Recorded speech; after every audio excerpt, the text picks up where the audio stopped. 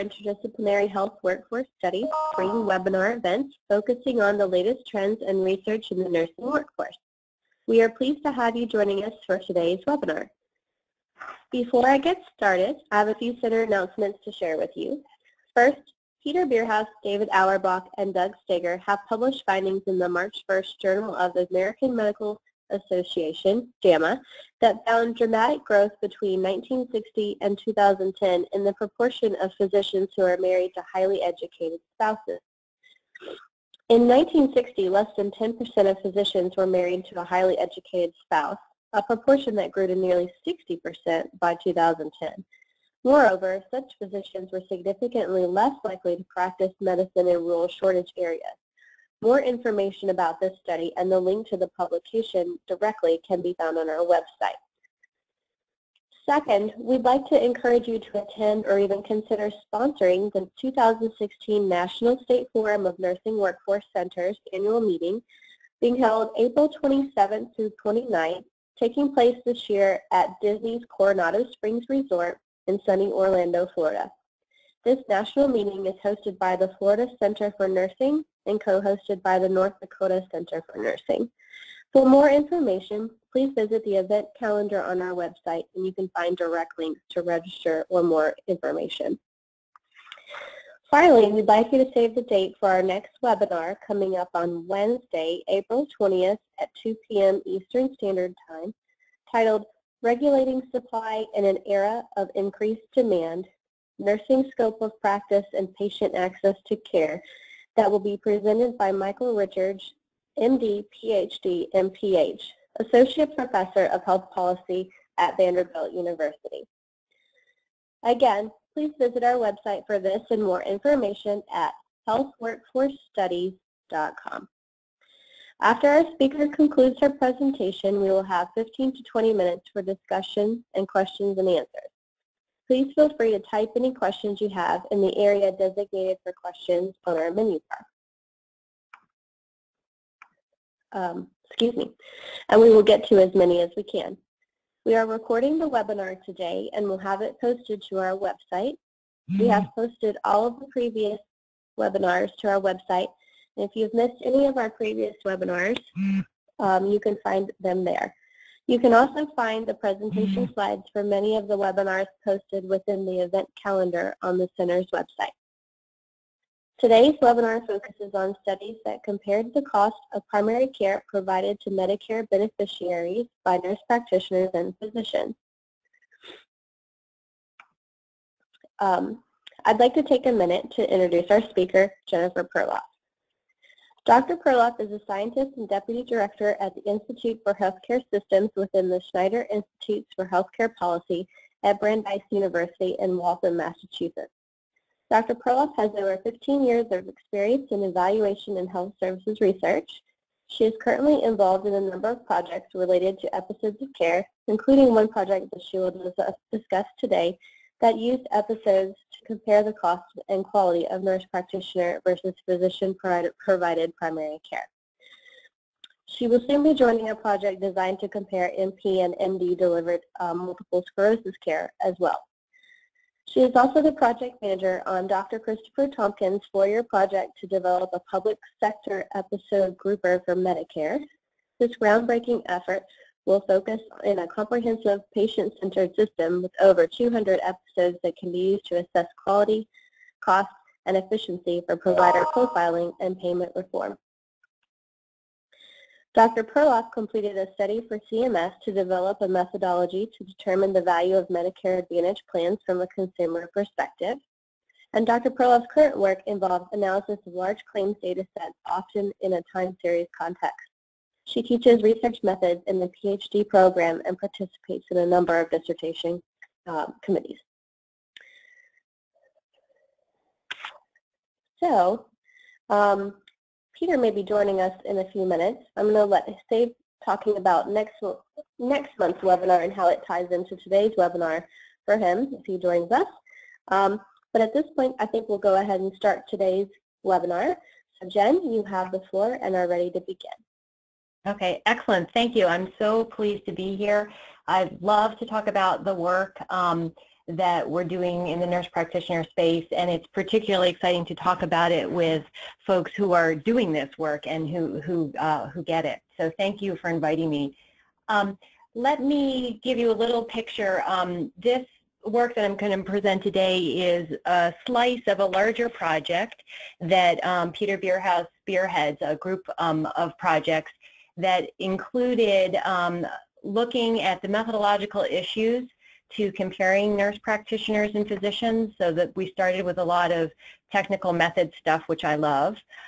We focused on the cost of care, and then our current work will be looking at quality and eventually value. So we're trying to be as sort of relevant to the policy debates that are unfolding right now as MACRA is being implemented and the merit-based incentive system is coming into focus. We want to be asking questions of the data that will help inform that debate.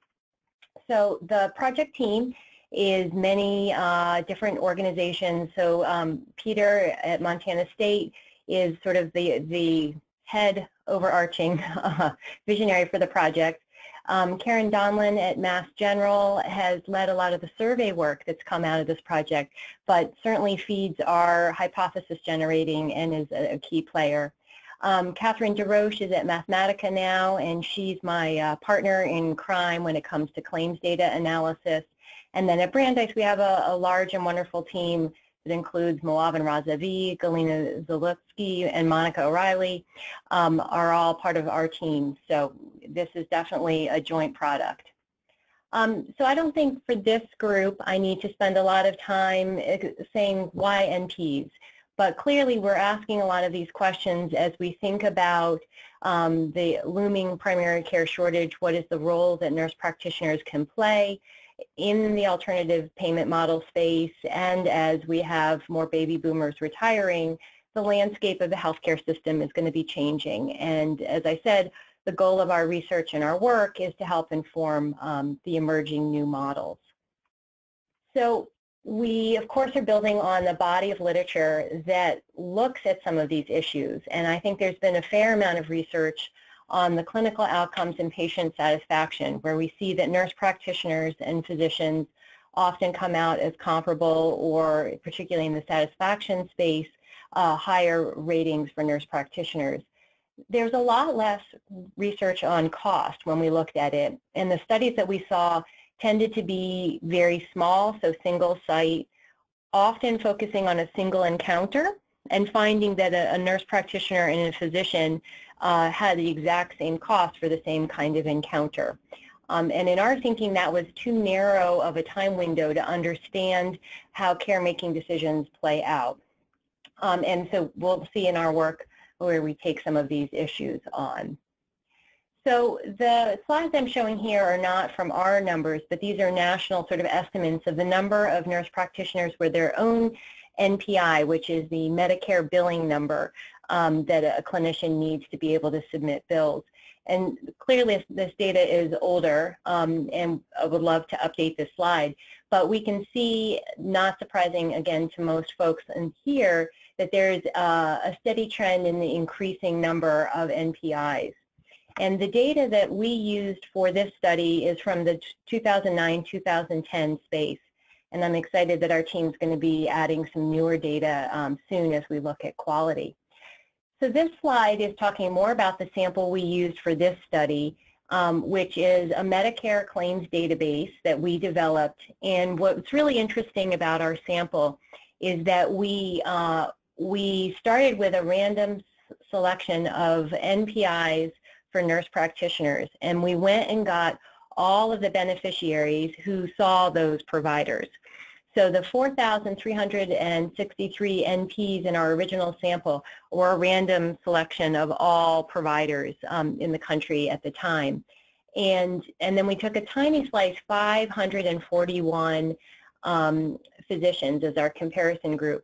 But what's really fascinating is that when we collect all of the beneficiaries who touch this small number of providers, we end up actually with many thousands of providers in our data set, and we'll talk a little bit more about why that is.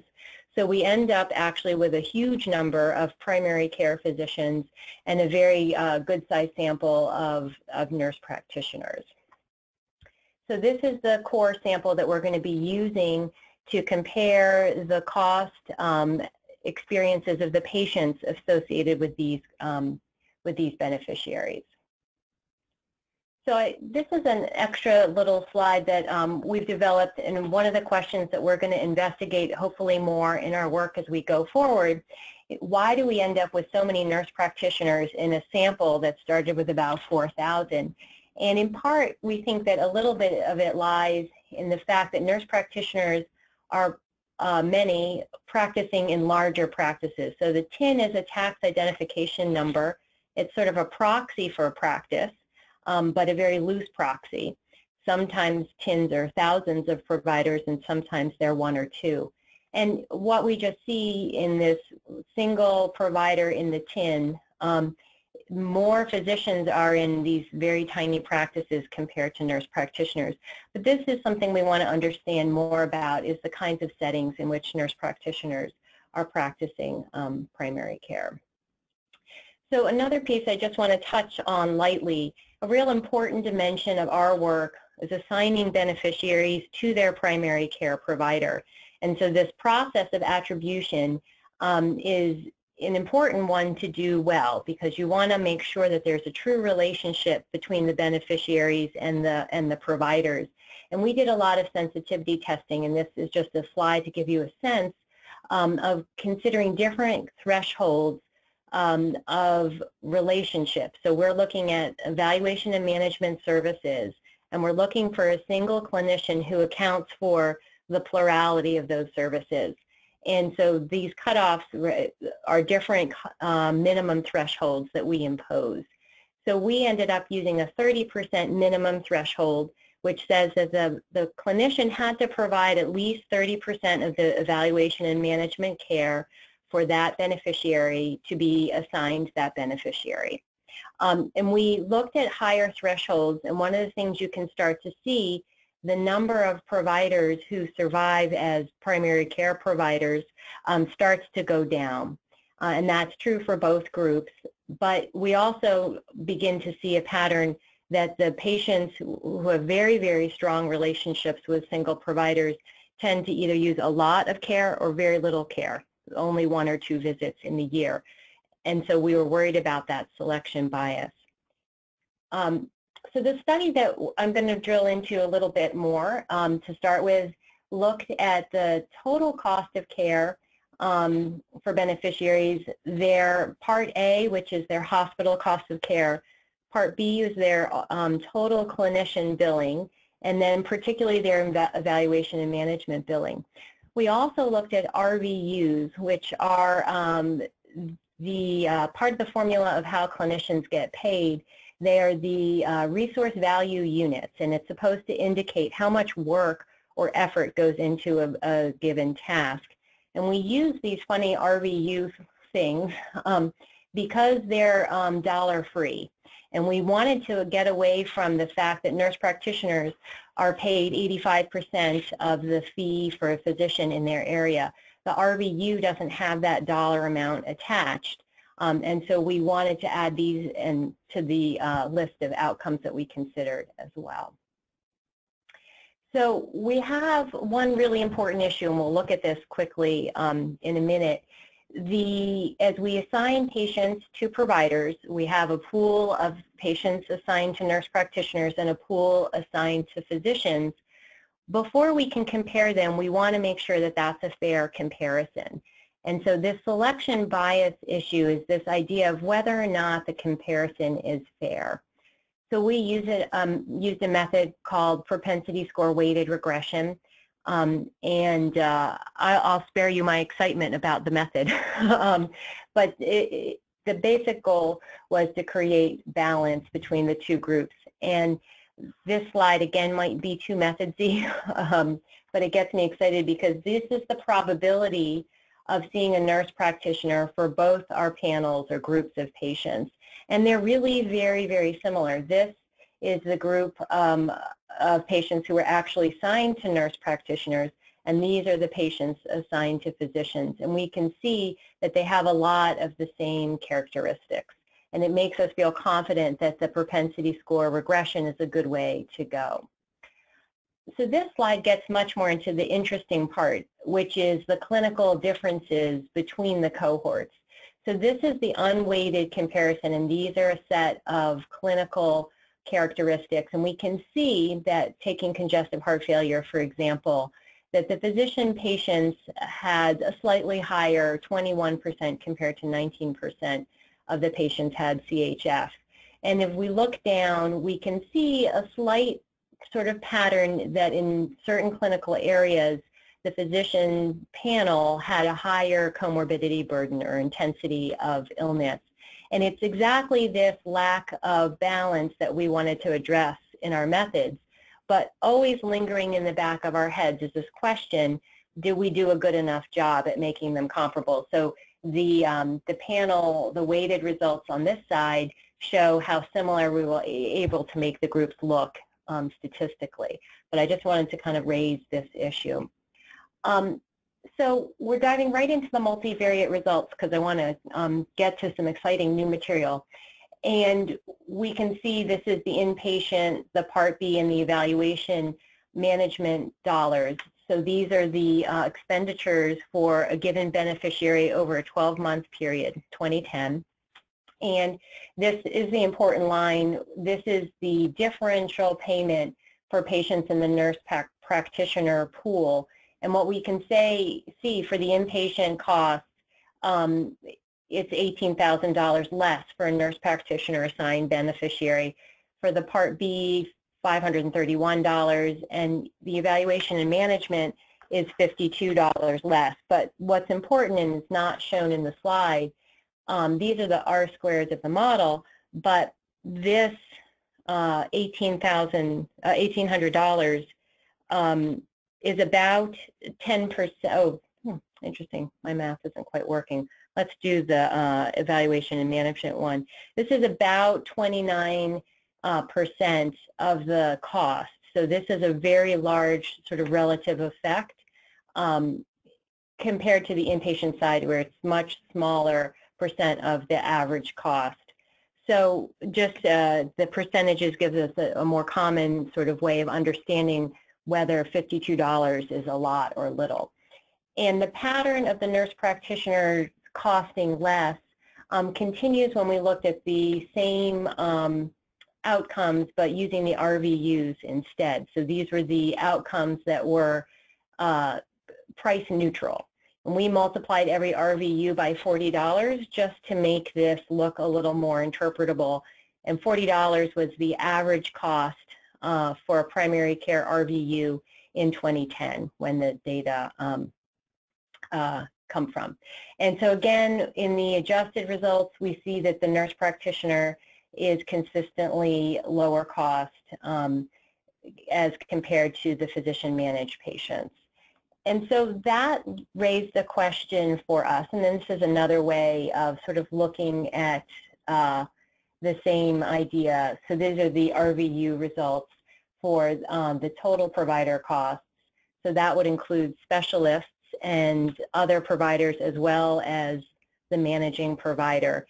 The evaluation and management services columns are going to be more likely to be that managing provider. Although we know that there can be patients who have, more than one person who is overseeing and managing their care. And so the size of the bars is just giving you another way of getting a feel for the size and significance of the difference. So once we've kind of established with all of the different sort of methods that we can throw at it, that there is what feels like a very consistent pattern, that the nurse practitioner managed beneficiaries are less costly in a 12-month time period, that raises the important question of why. And I think that was sort of the next phase of our work, was to look into that difference and try to understand what's happening there. So we borrowed some tools from economists, and I want to thank my colleague Moab and Razavi, who's critical to thinking about this and brought some innovative methods. But we did an Oaxaca decomposition, which did not mean much to me before we started doing that work. And we had a couple of challenges in the way we did that. So for the decomposition, we looked at the expenditures over the course of a year in 3 different buckets. So the cost of care, we were saying, has something to do with the price or the pay rate, how much you pay for the services, the intensity of the service, and that we can talk a little bit more, and then the technology mix. So these were sort of the ways we're going to decompose or break the spending down to understand the differences between the nurse practitioner and the physician assigned beneficiaries. But as I mentioned before, we had this problem of the patient panels and the different clinical mix amongst the 2 different groups. And we tried many different ways of dealing with that issue and landed in a place where we stratified the patients by their severity, their clinical severity. So we made three buckets: a low severity group, a moderate severity group, and a high severity group. And we repeated the analysis in each group, saying that to some extent the patients should be clinically similar within each of these groups, making it more fair to compare. We weren't able to integrate the severity into the models in a different way. Whoops, I went a little fast. So this table is giving you a picture. We've got the low, the moderate, and the high risk patients, and these are the cutoffs for their stratum. So this is just giving you a picture of the NP and MD comparisons. So the expected charges for the physician patients are in this column. The same thing for the nurse practitioners. So we can see that the low risk patients cost less, and that's what we would want to see. That's a nice validation of our stratification. And it moves up linearly, just like we would like to see. So the high risk patients are the highest cost patients. And we are looking at the charges and the counts of services. So these are sort of all of the inputs into the decomposition model. And I wanted to show, just to give you a sense of the services that we were looking at and understanding sort of what the different patterns of care are. So these are groupings of procedure codes. This is the Betos grouping system for folks who are familiar with that. And we were using that to get a handle. I'm going to slide this over so I can see a little better. A handle on the differences. So we can see that the physicians tend to use more of the imaging services compared to the nurse practitioners. We can see differences in home visits. So this descriptive information, which goes into the decomposition, begins to get a sense, so the physicians have a higher rate of ambulatory procedures. Lab tests, the 2 groups are very comparable. But this is useful descriptive information as we want to sort of understand and untangle the practice style differences between the different provider groups. And as we looked in the literature, this isn't something we saw a lot of information on. And for those who are on the call and might have information on studies like that, we'd love to hear about that work.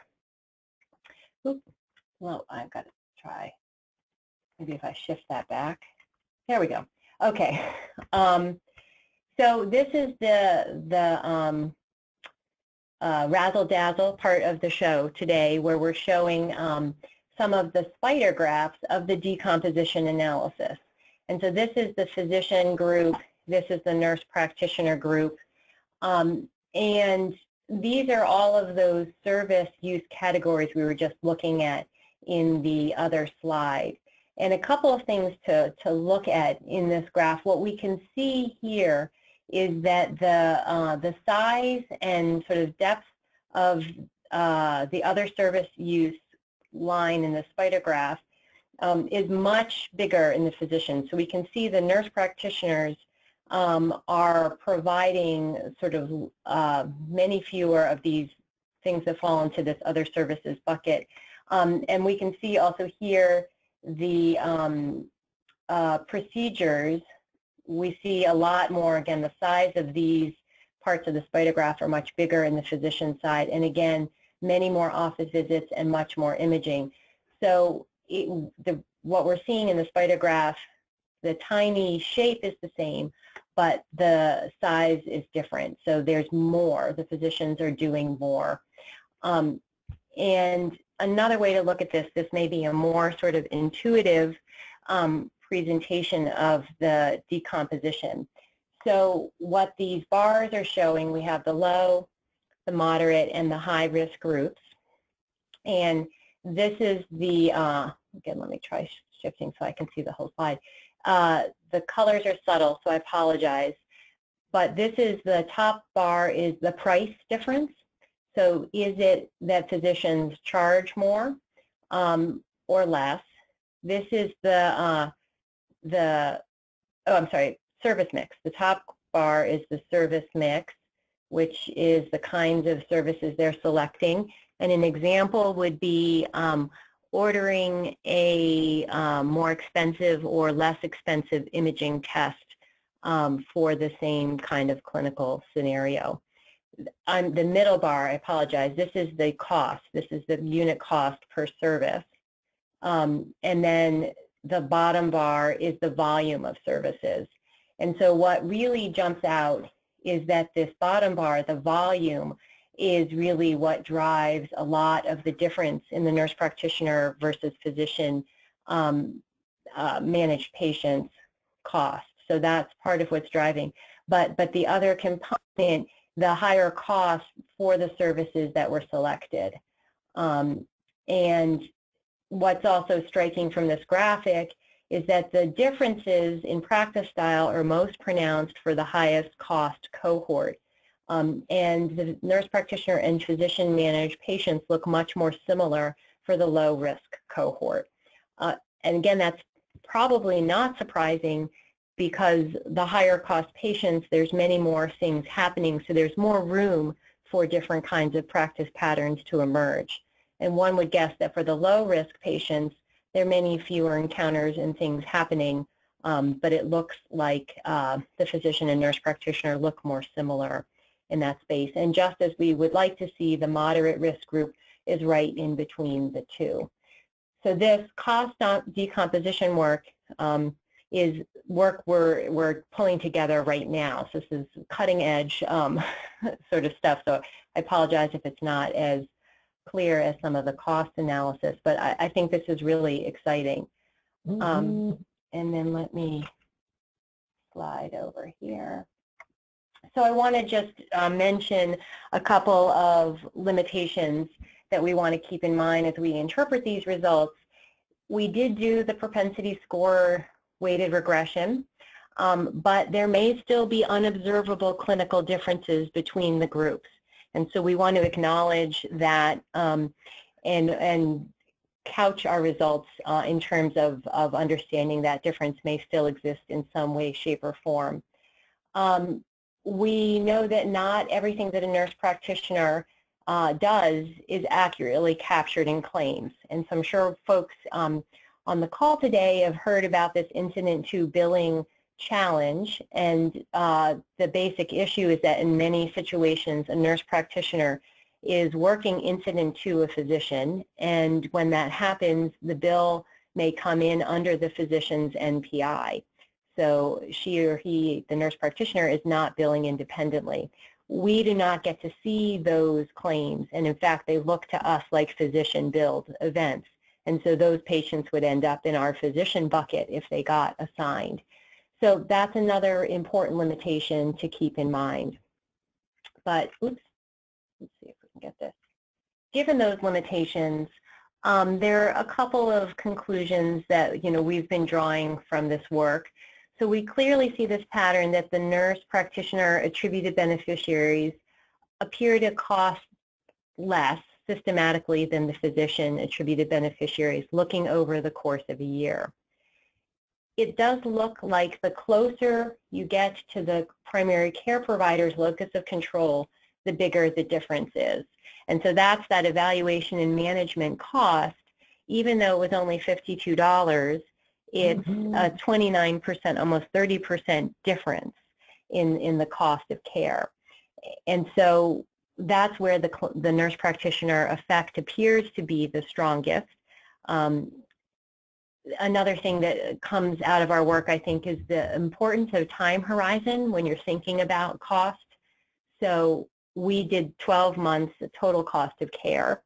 And again, to me, that's important because it provides an opportunity for care practice decisions to play out. So differences in referrals, differences in the kinds of imaging tests that you order, differences in the procedures can play out and be captured in 12 months of cost, but not in a single encounter. And it was mentioned in the beginning, I like episodes of care, which is true. This work is not yet episode-based, but that would be a unit of analysis right in between the total cost of care for a patient for a year and looking at a single encounter. Another good way to look at this would be to look at the cost of care for managing specific conditions, and that might be another path forward that we'll consider in our work. The decomposition analysis is beginning to show us that the nurse practitioner managed patients appear to have fewer and less expensive services, and that seems to be a bit about the practice pattern differences that are driving the cost differences that we see. And the other thing that we noted was that the effect is the most pronounced for the sickest patients. So again, I think that helps us think about, as we're developing payment models, you know, and redesigning care, where the best place is to pair physicians and nurse practitioners in terms of care delivery. So I think I've been talking a lot, and I hope that we can have a bit of a dialogue if there are questions that folks would like to raise. And as I said, all of this is emerging and ongoing work, and we're always eager to hear from folks who are doing work in similar space about what you're finding and seeing in your world. So with that, I'll pause and take a breath. Great, thank you, Jen. Before we start the Q&A, and just a reminder, if you have questions, you can go to the questions area of your GoToMeeting toolbar and enter your question there, and we'll get to as many as we can to pose to our presenter. Before we start, and I'll give some time for people to do that, Peter wanted me to make a special mention in the webinar that will be given by Dr. Michael Richards next month on the 20th. His webinar will focus on a study that assessed whether clinics with more non-physician clinicians are associated with better access for Medicaid patients and lower prices for office visits. So we think you'll find the work that Michael has been doing fascinating and very complementary to the work that we've heard here today on Jen's webinar. So just another plug there to bookmark that for next month. Okay, the first question we have is a bit of housekeeping in nature. Jen, do you mind if we make slides available from your presentation today? No, that's fine, but I'll send you my updated deck because I did find one spelling mistake just before we went live. So I'll send you the deck. Okay, great. We appreciate that. I guess one thing that I was wondering while you were talking was, you know, did you find any variation regionally for your findings? Like, did some NPs in some areas of the country, where, you know, did they tend to spend more money on services, or did they tend to cost less than other NPs in certain regions? Was there any effect in that nature? Well, that's a great question, and I'm sure we would find regional differences. We actually purposefully controlled them away. So we tried to take regional differences out of our work in part because we know there are practice pattern differences, and there are also pricing differences in different regions of the country. So we can have geographic variables in our model that control for geographic variation. But it's a great idea as we dive into this practice pattern piece more, is to understand the role of geography. So Dartmouth, the Dartmouth Atlas folks have been expert in teasing apart geographic differences in practice patterns, and it would be very interesting to understand if nurse practitioner practice behavior mirrors what we see in the hospital and physician level. I don't know if anybody knows the answer to that question, but that's a great one. So I'm making notes as we go. Great. I have another one here. Going back to your earliest slide, can you explain again how you captured the additional NPs and PCPs in addition to your random samples, and why there were so many more physician patients than NP patients in the sample? Okay, great. No, it's an excellent question, and I think it's really important to understand, again, as we're sort of launching more into health reform. So we took a random sample of nurse practitioner NPIs, these provider IDs, and we got all of the patients that NP saw during that 2-year time window, 2009 and 2010. But because these beneficiaries see so many providers, we managed to capture a huge number of other providers in that net. So I didn't include any of the slides, but the average beneficiary sees something like 8 or 9 different providers in the course of the year. And at the extreme, a single beneficiary could see 40 or 50 clinicians in a year. So to give you an order of magnitude, our sample is 1 million, our original sample is 1 million beneficiaries. We have 700,000 unique NPIs who touched those 1 million beneficiaries. So I like to think of it sort of as a zone or man-to-man defense. We almost have one clinician for each beneficiary. But there's an overinflation there, just to be clear for folks. NPIs can be lab facilities, they could be a dialysis center. Not all NPIs are clinicians, and so in our work we tease those out carefully and try to only count physicians. But that's why despite our modest-sized random sample, we were able to capture a huge number of clinicians. One interesting side note, if you see one nurse practitioner in our data, it looks like you tend to see more than one nurse practitioner. And that's part of my curiosity about the practice patterns of nurse practitioners, that they may often work in larger practices that include more than one NP. Obviously, we also see nurse practitioners who work in very small 1 or 2 clinician shops as well. But that's how we ended up with so many providers. Great. I have one more question for you. Can the data be examined by rural versus metropolitan areas? Okay, sure. So that's a great question. I did not, again, provide any detail of all the covariates in the cost model. We did include a rural-urban flag, which we derived from the area resource file. So we, again, just like the geography question, took that one off the table. We took the variance off the table, but we can definitely look at we could run the same model in the rural and the urban areas and look at the results to see if they're similar. But we do know that being in a rural area does have an impact on the cost profile that we see. So definitely a good question. Great. When describing the cost results, the effect of the 15% differential isn't quite clear. If cost differences are less than 10%, but approved charges are 15% less, are NPs providing more RVUs? Okay, so here, let's see if we can go back up there. Go to the multivariate. Oops, I think I passed it. Right, so the nurse practitioners are paid 85% of the physicians, but when we look at this bucket, the total Part B allowed amount, these are all the physician bills accrued for those beneficiaries over a year.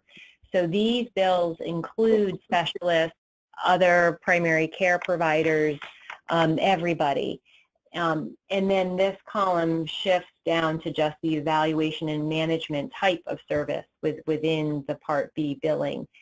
So the size of the effect for the E&M, this was where the effect was 29%. The Part B is about 17%.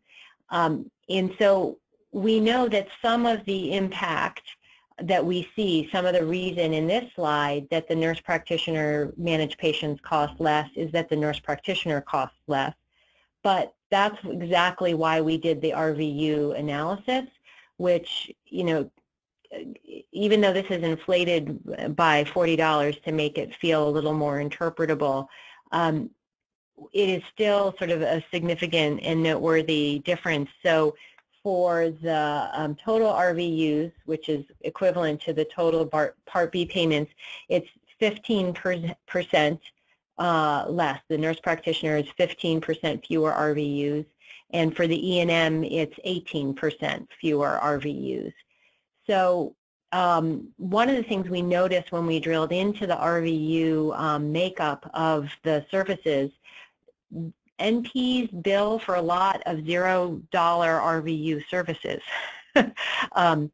And so it's both the types of services that nurse practitioners bill for, and then even within a given category of service, we sometimes see two patterns. One, that the nurse practitioner is billing for a lower intensity version. So we saw this with imaging sometimes, but often the nurse practitioner billed for a higher RVU service. An example of this would be an imaging test with interpretation by a radiologist. We would see the physician ordering the imaging test without interpretation, but one of the practice patterns we saw was that the nurse practitioner did the imaging once, and that you didn't see it again. In the physicians, we saw more repeated imaging. And again, without knowing clinically what was happening for each patient, it just looks like they're different, potentially different practice styles. And that's what we're trying to untangle a bit more in the decomposition. So I'm not sure if I answered the question, but that's a little bit more about sort of our thinking. Great. Thank you, Jen, for more clarification. Nurse practitioners have a differing scope of practice from state to state. Would the variability of delivery of care affect the overall cost of care in NPs versus MDs due to practice limitations? For example, some states prohibit nurses from prescribing narcotics, which may increase the cost of care for the patient having to see an MD provider than an NP provider. Okay, so that's a great question, and that's about the scope of practice differences. One important thing to point out, we don't have pharmacy costs in this study. There is a companion study that is beginning to look at that.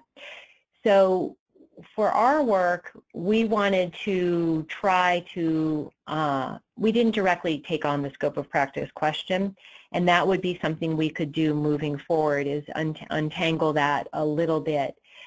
Because we controlled for geographic variation, it is likely that a lot of the scope of practice differences were captured in those covariates. So we probably muddied the waters a bit in terms of really getting a sense of how scope of practice impacts this.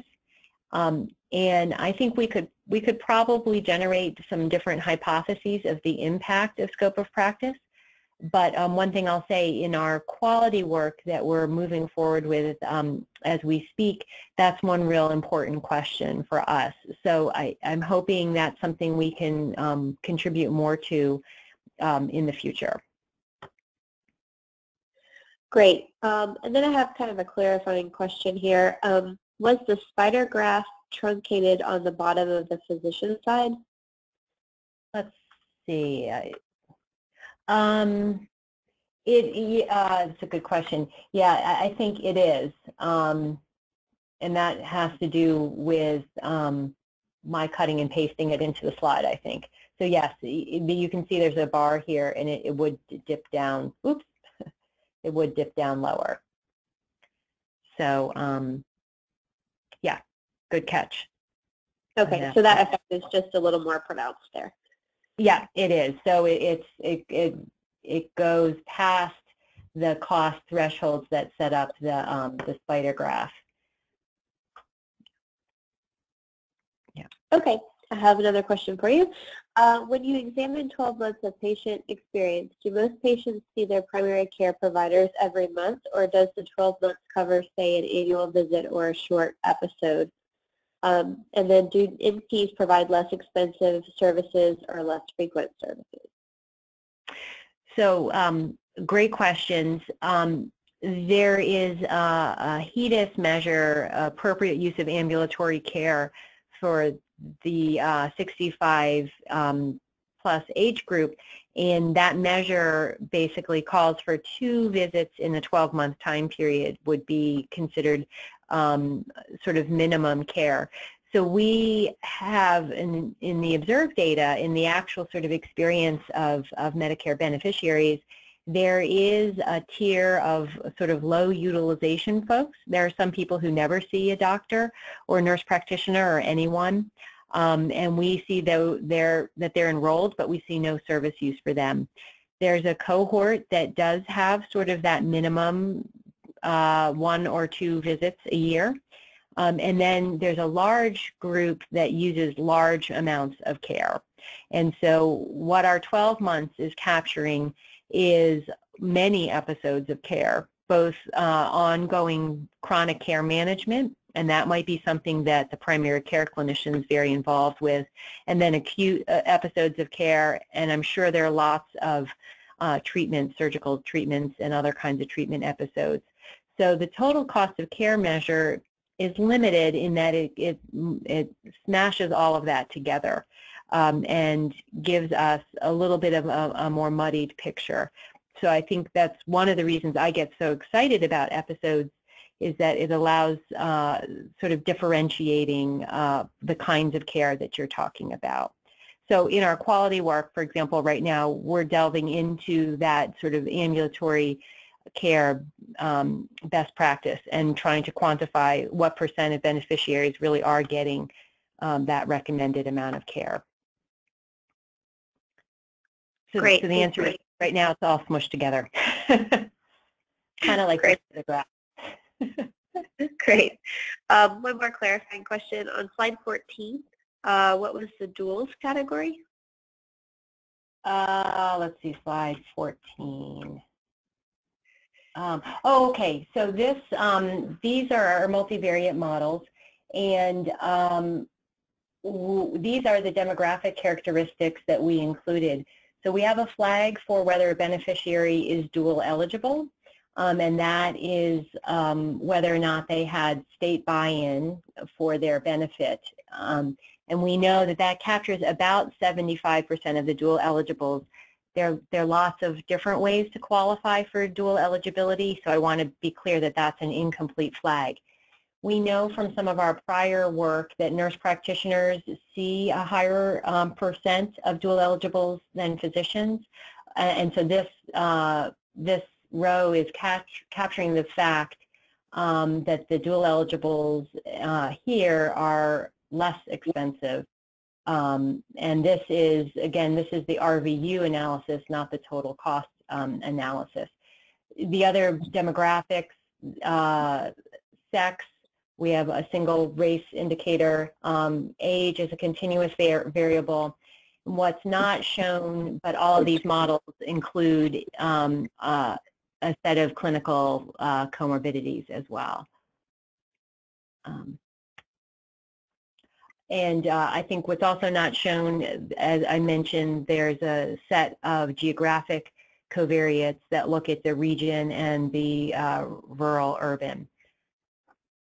And in the cost paper that came out in Health Services Research at the end of last year, there's a lot more detail on exactly what's in the models. Great. I found one question I think might be a good one to wrap us up with. Okay. What kind of policy impacts do you think your research might have? Oh, that's a tough question. I love that. So, you know, my interest, I'm very interested in alternative payment models and care redesign. And so I'm very curious to understand how we can sort of build clinical teams that are, you know, efficient and effective for Medicare beneficiaries. So I think what I'm interested in untangling and understanding more about is the relative strengths of nurse practitioners and physicians as care managers, and understanding how we can build and look at sort of co-produced care and work towards care models that go to the strengths of each provider type.